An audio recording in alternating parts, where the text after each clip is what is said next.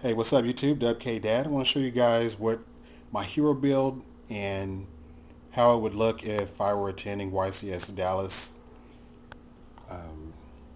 Starting off, 2 Effect Veiler, Gores, 3 Elemental Hero Neos Alias, Stratos, 1 Bubble Man, 2 Evocator Chevalier, 2 Duality, 2 Ecall, Rhoda, 2 Chalice, 2 Lance, 3 Miracle Fusion, 3 Gemini Spark, Heavy Storm, Monster Reborn, Dark Hole, Super Poly, Compulsory, Starlight, Solemn Judgment, 2 Solemn Warning, 2 Hero Blast, 2 Dimensional Prison, and 2 Torrential Tribute. My extra board, Catastor, Stardust, Mistworm, Zero, 2 Nova Master, Gaia, Tornado, 2 Shining, Dragonite, Draco Equest, 2 Blade Armor, number 39, and Chaos 39.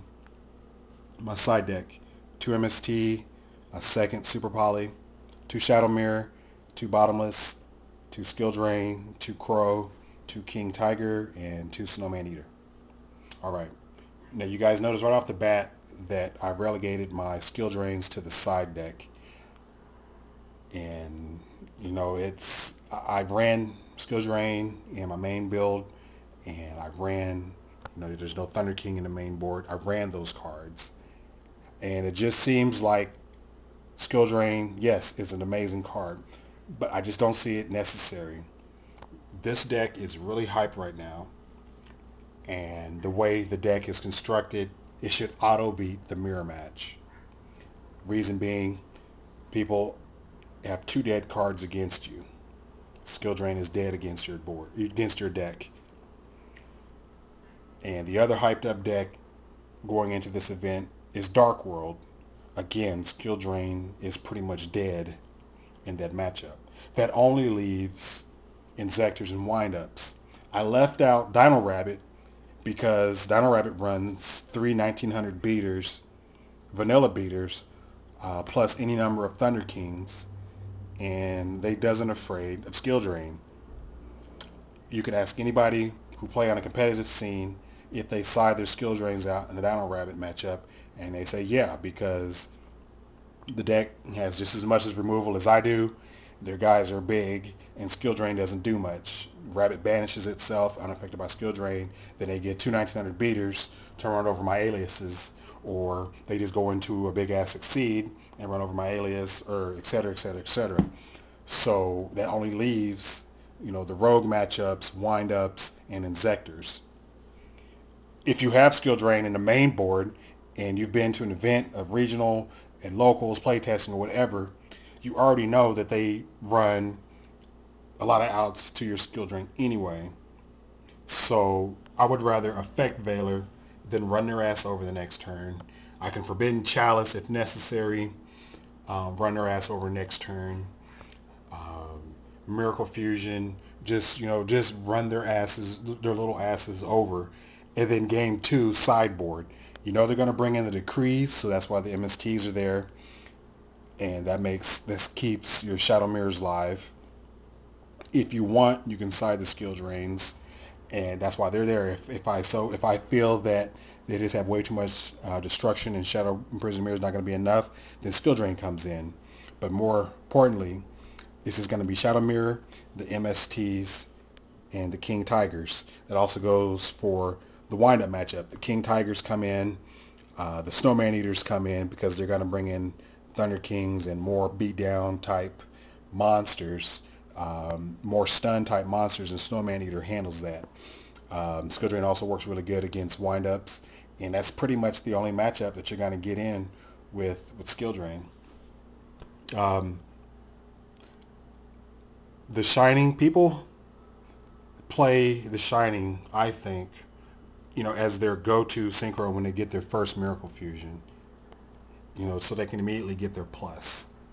Knowing that they run 2 other Miracle Fusion and potentially a Super Poly to go into their Shining later, I run the 2 Evocator Chevalier because I know I can draw into more cards. I don't want more monsters in my hand. I want more outs in my hand. So I generally go into Nova Master as soon as possible, and so I can run over their Thunder Kings, run over their Evolzars, run over their dudes, and start drawing more outs. And then I can sit on it, and then when they clear it, hopefully I've drawn into my more Miracle Fusions, um, my other aliases, my other evocator. Then I can start sparking them and then do it all over again.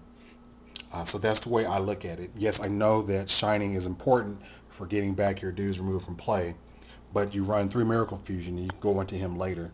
That's just how I play the deck, and it's been very successful for me playing it that style, and I think I'm going to continue to play it that way. Now, notably gone from my build you guys seen earlier is I'm not running Supervise. I'm not running Book of Moon. Book of Moon, in my opinion, is an inherent -1. Yes, it breaks up plays, but if you can't do anything about the play you just broke up, then it was pointless and a -1. Compulsory is almost always a 1-for-1 if you use it correctly. And I say that because if they had the normal summon, 2 monsters to go into an Exceed or Synchro, you bounce it, you got a +1. If they go Tour Guide and a Sangin, you bounce their Sangin, or you bounce their Tour Bus, they brought up Tour Guide, and now they have a helpless Tour Guide out there, and you can start getting pluses off of that.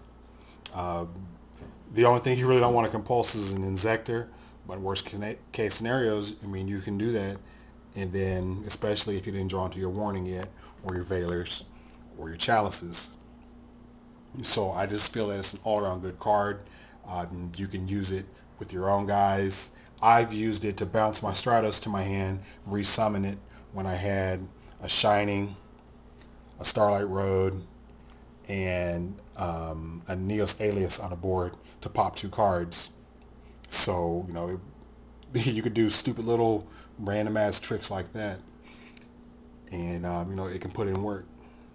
Let me know what you guys think. I mean, I felt that I've explained everything. DD Crow, Dark World matchup, random Frog matchup. If you're feeling lucky, you can hit the Hornets. This puts in work against Inzectors to some degree. Puts in serious work against Windups, Snowman Eater for the mirror match, for any kind of rogue attack type deck.